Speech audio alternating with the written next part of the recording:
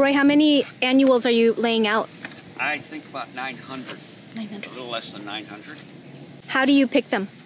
We'll pick them based, the selection of annuals is defined by the perennials they're going to live with. So I have to look at the growth rate and the growth habit of the perennials as they're coming up, and then we pick the annuals that would fit into that growth habit and growth rate of the plant, so they form a more cooperative community. So usually the angelonias are very good at that. I use a lot of angelonia. These coleus we're using to pick up here and move them out into the shade of the entranceway. And another good plant is a euphorbia diamond frost.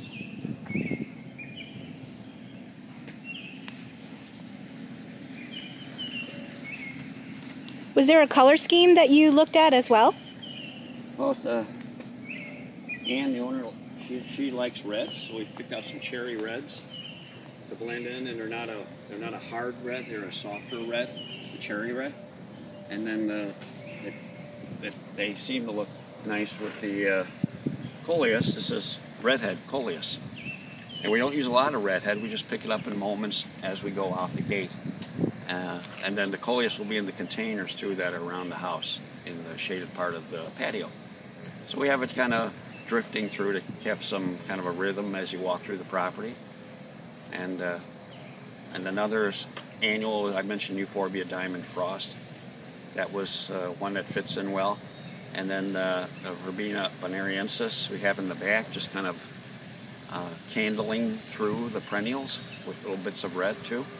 So it's not a very complex annual pattern, they're just mostly accent. It's not about creating a circus environment, and we're not creating a Disneyland. We're just creating something of subtle continuous color as the perennials come and go. So how do you know where to place your annuals? Well, here I'm actually filling in where things died.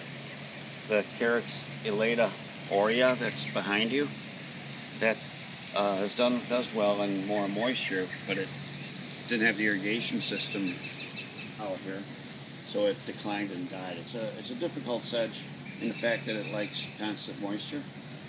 So I'm just filling in the gaps where you can see it dying here.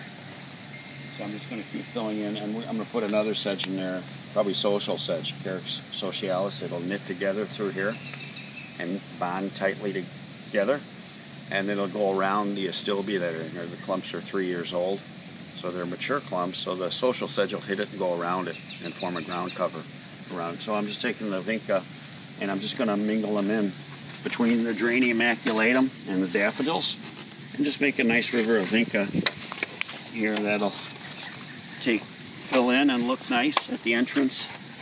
And then the Geranium maculatum will be done flowering, and they'll create nice mounds within the vinca. So as things decline, as the carex disappears, we'll be bringing other sedges and other material to kind of knit everything together. And then we'll leave space for the vinca, and the red coleus will drift this way and around the fence and going into the gardens. So it's not an overabundance of annuals, it's mostly using annuals to accent the perennials that we're actually transitioning to that are healthier. Behind you, you can see Carex elata in bloom. And this is how it should look. This is a healthy one. And you can see it has a sprinkler head, so the Carex stay consistently moist because of the irrigation system. Look how nice it is. It's a great sedge. It just needs to be in a situation where it doesn't dry out, get wet and dry out, and that weakens the plant. So we're just filling in, and we're going to garden it into something stronger. One other issue we have is the Tradescantia andersonii, I think that's it, spreads everywhere. Spiderwort. Spiderwort. This is one that spreads by runners. The Tradescantia ohioensis and virginiana, they can tend to reseed in a lot of places initially if you have minimal competition to compete with the seedlings. But the andersonii, I think andersoniana or something like that species, spreads everywhere. You see how it carpets? And I'll show you how it can be a nuisance. See how it's crowding out the astilbe?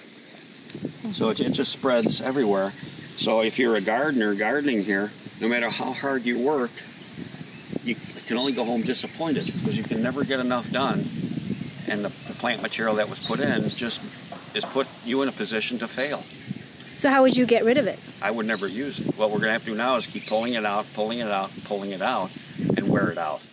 So I have to focus on this area, keep removing it, and every time we see it, make sure we get to it and keep thinning it, not letting it have an aggressive comeback, which is easy to do because there's a lot to care for, but now this is a focal point. We just have to dig it out with the crew here, and every time you see it come back, you just pay attention to it, and then keep pulling it out.